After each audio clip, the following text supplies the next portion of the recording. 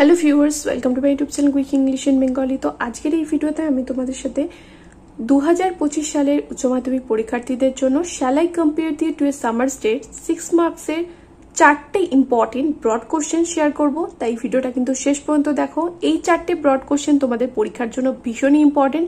Test হোক বা final, এই 4টে ব্রড কোশ্চেন কিন্তু তোমাদের তৈরি করতেই হবে যদি তুমি ভেবে থাকো যে শ্যাল আই কম্পেয়ার দি থেকে এই প্রশ্ন ব্রড কোশ্চেন আমি করব।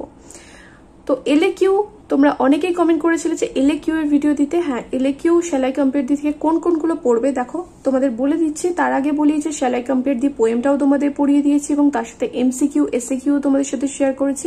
যদি তোমরা সেই ভিডিওটা না দেখে থাকো, এই ভিডিও ডিসক্রিপশন বক্সে প্লেলিস্টের লিঙ্ক পেয়ে যাবে, ওখান থেকে চাইলে ভিডিও দেখে নিতে পারো। তো দেখো প্রথম প্রশ্ন কি রয়েছে, how does Shakespeare compare the beauty of his friend to that of his summer's day?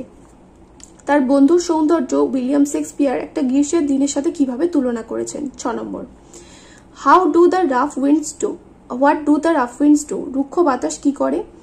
What does the poet mean by Summers lease? গ্রীষ্মের সময়সীমা বলতে কবি কি বোঝাতে চেয়েছেন? How is the friends beauty superior to the summer's day? কবির বন্ধুর সৌন্দর্য গ্রীষ্মের দিনের থেকে কিভাবে শ্রেয়? 1 + 1 + 4 = 6। পরে 3 নম্বর প্রশ্ন, but the eternal summer shall not fade? কিন্তু তোমার চিরস্থায়ী গ্রীষ্ম কখনোই ফিকে হবে না। Who is being referred to as দাই? এখানে দাই বলতে কাকে বোঝানো হয়েছে? What is mean by eternal summer? চিরস্থায়ী গ্রীষ্ম বলতে কি বোঝানো হয়েছে?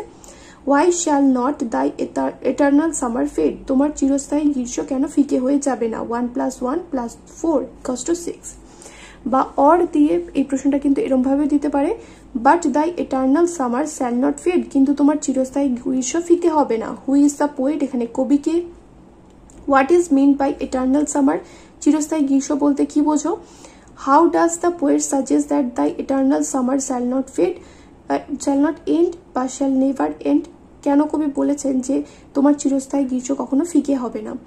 1 + 1 + 4 = 6।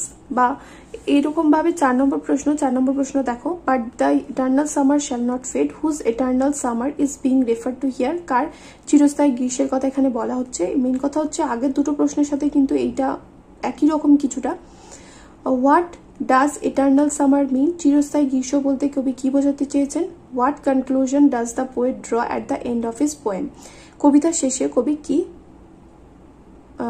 মন্তব্য করেছেন? 1 + 2 + 3 = 6।